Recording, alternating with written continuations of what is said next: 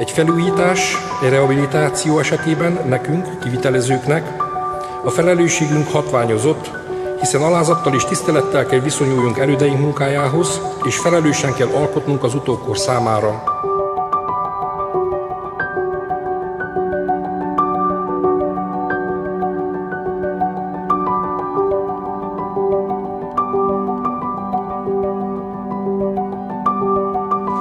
Az, ami ma itt Dézsen történik, az 3 dologról szól az én olvasatomban. A gyökerekről, az értékekről és a jövőről.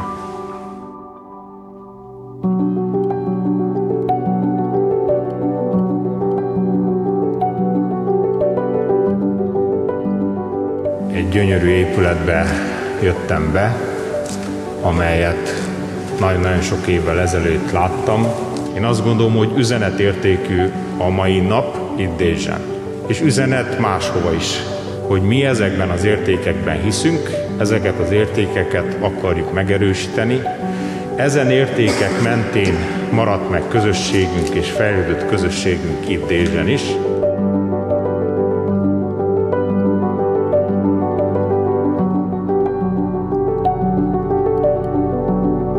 Néha nem egyszerű megtalálni ebben az arany középutat, nem egyszerű közös nevezőre hozni a szertágazó igényeket és érdekeket. Egyazon időben kell megfelelni a történelmi hűség, az illőanyag használat, esztétika és funkcionalitás, illetve a biztonság nagyon hangsúlyosan megfogalmazott, egyenként is erős kritériumainak. Jelen esetben egy sikerről beszélhetünk.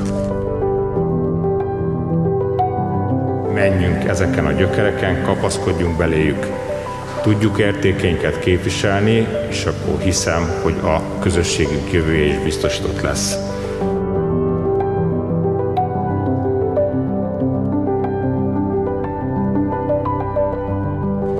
Az építészeti kultúránkban a kivitelezéshez 3 nagy esemény köthető. Ezek az események a KÉSZ csoport vállalati kultúrájában írásban is leszögezett ünnepek. Az első az alapkőletétel, a második a bokréta ünnep, amikor eléri az épület szerkezet a legmagasabb pontját, harmadik ünnep az átadás, az a pillanat, amikor levonul az építő, és használatba veszi a megrendelő a létesítményt, hogy szolgálni tudja azt, amiért életre hívták. Köszönetet és hálát mondok a KÉSZ Románia minden munkatársának, aki részt vállalt a munkálat sikeres megvalósításában. Az ember úgy dolgozzon, hogy szórakoztassa a Jóistent, és ez pedig örökkévaló, és fenntartja és kormányozza ezt a világot. Ha őt sikerül szórakoztatni, akkor az egész világ kapott valamit. Mi a KÉSZ tagjai ezt a tanácsot igyekezünk betartani a mindennapi munkánkban. Reméljük, hogy többnyire sikerrel. Tisztelt gyülekezet, mi felelősséggel és örömmel elvégeztük a küldetésünket, az eltervezett munkálatokat átadjuk önöknek. Azt kívánjuk, hogy szintén felelősséggel és örömmel vegyék újra használatba és töltsék be élettel ezt a csodálatos templomot.